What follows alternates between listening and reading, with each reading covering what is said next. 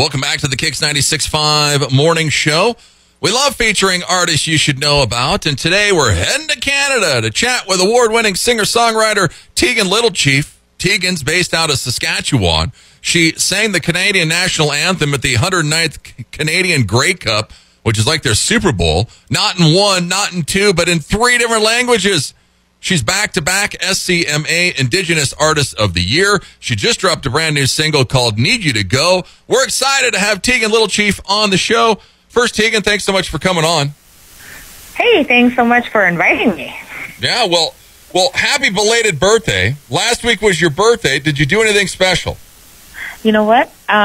Best birthday ever. I got to just chill out and do absolutely nothing. It was a snow day for work, so it worked. Wow, perfect. You got to relax. So that's always a plus. And it was fun. So yeah. Well, and she got like over 280 messages on one Facebook post. So she got a lot of love on her birthday as well. So that's always nice. You had a #1 song in 2013. So you've been at this for a little while. Tell us, I mean, your mom kind of got you going. How did it all happen? Well, I really got started when I was like very little. Like, used to sing. My play school teacher was the one that told my mom to get me into music lessons. And then from there, I was in little music festivals and then radio competitions. And then it just kind of flourished from there. Yeah, and she's continued. Well, in 2017, you had a little hiccup. You hit rock bottom. Tell us, how did you get yourself out of it? Well, I was an addict for many, many years, and finally I just had enough. And my mom, who was an addictions counselor previously, had all the right hookups to get me into treatment. So I went into detox. I went to treatment. I did my 28 days and then got out. And I've been working on myself since. And once I've been able to cut a few negative ties in my life, I was able to jump back in the studio and work with songwriter Sean Hogan. So he was the one that kind of got me back out into the music scene. Nice. Well, and then Heartbreak Song, which we just played. When did you record that? That was actually one of the the second one I recorded after I got sober. So it was a few years ago, actually. Yeah, it's been a while, but great song. I loved it. The reason I wanted to record that one was because I did go through a not so great relationship, and when we broke up, it was kind of, I didn't want people to know what I was going through. I just, I didn't want to tell people what happened. It was just one of those things that I wanted to keep to myself for a while so that I could tell the story later on. I just wasn't ready at the time. And then when I heard the song, I said, you know what? No better way to tell what I'm feeling than through this song. Yeah.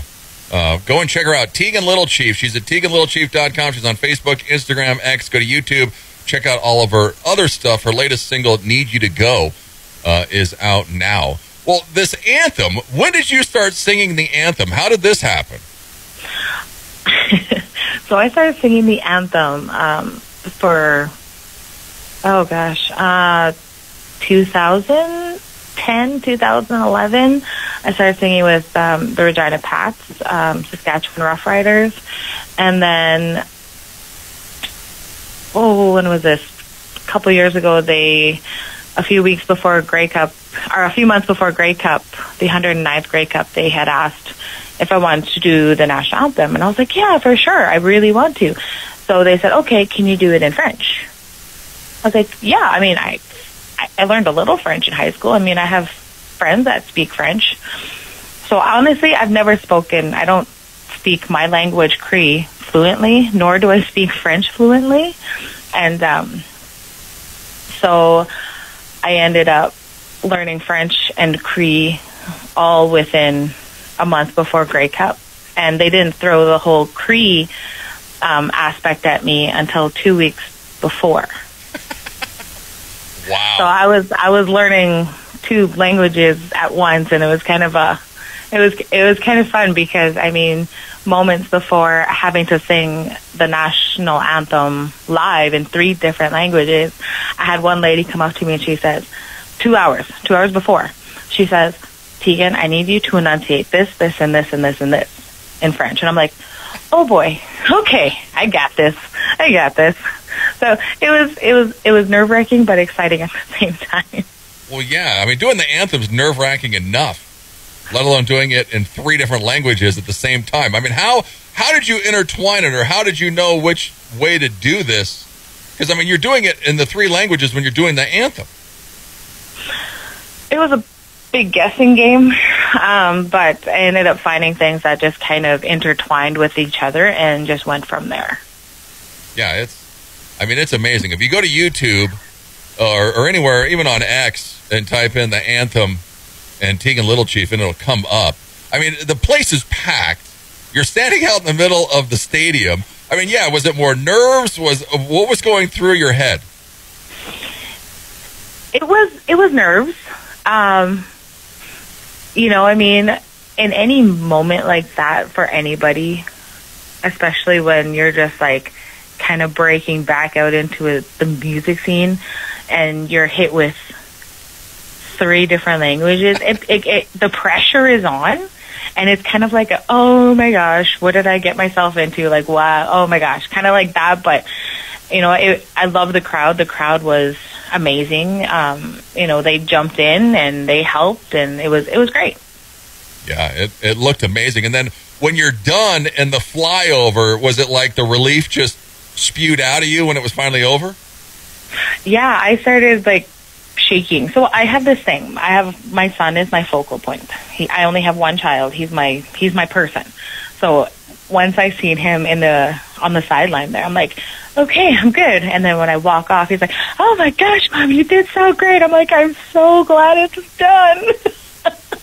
Yeah, I mean, the relief, you probably the weight of the world was off your shoulders once it was done. And then the flyover, seeing a flyover when you're in a stadium is cool enough, but after you got done with that had to probably be the cherry on top when the flyover It happened. Sounds cool, too.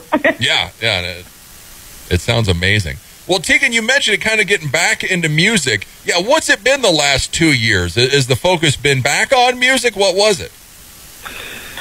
Yes, so I did, when I was going through my active addiction and then going through my whole sobriety, I ended up really taking a strong hiatus from music. I did it here and there, but not to the extent of recording and releasing and doing live shows or playing with a band. In the last couple years, 3 years, last 3 years, I really dug my heels into the music scene and started relearning. You know, things have changed in 10 years. Oh, yeah. So it was kind of trying to put things back together and, you know, trying to solve this puzzle that is constantly changing. But at the same time, it was kind of like I love the learning experience. I mean, I didn't realize how much social media I needed until I got back into it like the last couple of years. Yeah, social media is huge, and you need help because you can't do it all yourself. And yeah. she's got a little bit of help helping her. Oh, yeah, 100%. Yeah, which is good. What's this? You're a national cast member for the Saskatchewan Telemiracle? Yeah, so I got a call one day, and they asked if I could take a Zoom call, and I'm like, sure, why not? And they just tell me, like, hey, how would you feel about being a cast member for Telemiracle? I'm like, I've always wanted to do that. Like, I've always wanted to be one of the ones chanting, ring those phones to raise money for people. And I'm just like, I was so excited. It was just like this amazing opportunity, and I had no idea why they were calling. Well, that's cool, though. So what do? You guys go around and raise money, or you go and perform, or? We go and we raise money. So like February 9th, I'm going to be having a fundraiser myself in my home community, and I will be taking the money raised from here and taking it to Telemiracle so that I can contribute somewhat. And other things that we do is we're raising money for those that need it, if for, whatever, it's hospital stays or, their family member needs a machine. Like, it's just things like that. Okay. So all kinds of stuff. But, yeah, the Saskatchewan Tele-Miracle, go and check them out. Go check her out. Teagan Littlechief. She's at TeaganLittlechief.com. She's on Facebook, Instagram. Go to YouTube. Check out all of her stuff. Need You to Go is her latest single that's out now. Well, I mean, you're part of the Cree Nation. I think you've been like 3-time Indigenous Artist of the Year. You've won it the past 2 years. How special is that to win that? It's an amazing feeling. The first time I won, we got snowed in. We got hit with a crazy heavy snow that power was out and everything. And I was home in my bed and they were doing a live presentation online. So I was sitting there and my son and his friend were in the other room, and they just hear me yelling, and they come in, they're like, oh my God, my mom won. I'm just like, oh my God, this is so cool. Can't even celebrate till our driveway's cleared out. We have no food to celebrate with. I mean, it was so cool though. Well, yeah, I guess we're going to be snowed in. You might as well win an award. Man, you guys sound like you're in Wyoming with all the snow and weather you're getting in Saskatchewan. Yeah, it's a mixture of everything. We get summer, spring, fall, and winter all in a week. So yeah, sounds like the same thing here. Well, what's with your tattoos? It seems like your tattoos are growing the last couple of years. I go to counseling, but I find personally I love pain therapy. So I have to go, I'm due for something else, but I just love the designs, and everything that I have on me represents something. There's one, that typical music tattoo. Then I have one on my hand that says love, and that's because I put it towards my past relationships. And the rest of them are all, my grandparents or me and my son, or, mental health, just things like that. Yeah, well, that's good. Well, like you said, you don't have anything to fall back on. You can't go to booze or drugs, so you need a little pain, a little tattoo action to keep you where you need to be. But hey, well, whatever it takes, I guess. That's for sure. Well, and your new song, Need You to Go, when you listen to this thing, I mean, obviously talks about your struggles. You were inspired by your son about this song. Tell us the story behind this. So Need You to Go was, my son, he, like I say, he's my person. He's everything to me. And I've been in a couple bad relationships, abusive, just things like that. And I noticed the one day that my son, he was sitting in the back seat, and he used to always give me this look of, everything was okay. I look at him the one day, and he couldn't look me in the eye. He would never tell me what was wrong. And I said, you know what, how about you tell Mom what you're feeling, because maybe I'm feeling the same way. I don't know, because I can't read your mind. So he just looks at me and he says, Mom, I'm not happy, and I know you're not happy. And then tears fall, and I'm just like, you know what, Mom feels the same way. I'm not happy. So I was like, go in your room, put your headphones on. I'm going to have a conversation with my partner at the time. And and then when things were done and said, I was like, I packed his stuff and I said, you need to leave. We're done. We can't do this anymore. And I was like, nobody's happy in this relationship. So, and I'd rather make my son happy and myself happy rather than staying and being miserable. Yeah. And there you go. And you got a song out of it. So even better. Yeah. You're performing at the, what is it, the Regina Pats? Is this Canadian football then? No, it's Canadian. It's hockey. Oh, it's hockey. Okay. Yeah. So the Pats are taking on the Red Deer coming up Sunday, February 4th. You're doing the anthem there at the Brandt Center. in Saskatchewan. So you're doing hockey, football, you're doing everything. Yeah, my kid plays sports, so I mean, why not learn a little bit about sports, and what a better way than to sing the anthem and watch the game after. Yeah, for sure. What's more nerve-wracking, performing live with your own stuff or singing the Canadian National Anthem? Oh, I never thought of that. I think performing my own stuff. Oh, wow. Okay. Yeah. But when you ask me what is more nerve-wracking, I think it's performing my own stuff in front of a very small room. It's kind of like oh my gosh, like I feel all these little eyes on me right now, and it's like I don't know if I'm doing a good job. Yeah. Well, the anthem, everyone's kind of away from you. Yeah, like you can't see their faces. Yeah, everyone's away from you. It's like a minute, minute and a half. Get in there, knock her out, and you're done. Well, the new song, it's start of a new year. What are we hoping for this year, Teagan?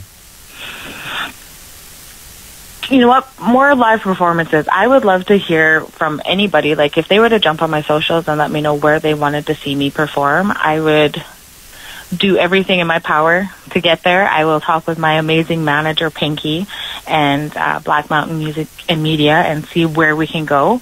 And they can hear new music coming out, at least a few more coming out this year.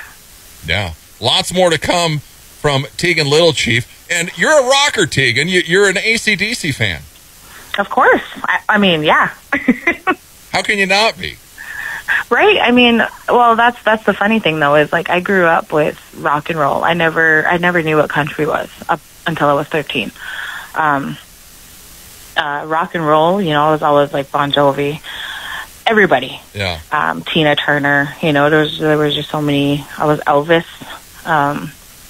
And then Celine Dion, Whitney Houston, but I never knew country until I was 13. And then when I heard country, I'm like, oh, this is going to take some getting used to. Well, you've adapted very well. So, well, thank you. You're doing good. Well, here it is. Teagan Littlechief. Here's a brand new song. Need you to go. Go and check her out. TeaganLittlechief.com. Go and follow her. Lots of things happening in the year 2024. Teagan, thanks so much for coming on. Thanks.